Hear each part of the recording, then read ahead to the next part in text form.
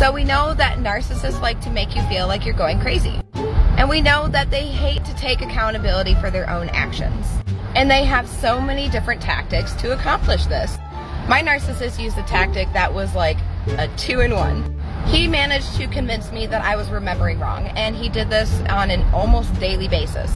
That never happened. You never told me that. I never said that. I didn't do that. He would simply pretend that something never happened. Or he would make up these stories in which I was involved, but they clearly didn't happen. He would say that I did things that I never did, or I said things that I clearly never said. And they didn't even have to be things that we were arguing over or we didn't agree on. A lot of the time they were just silly little things, as if he was doing it just to make me feel crazy.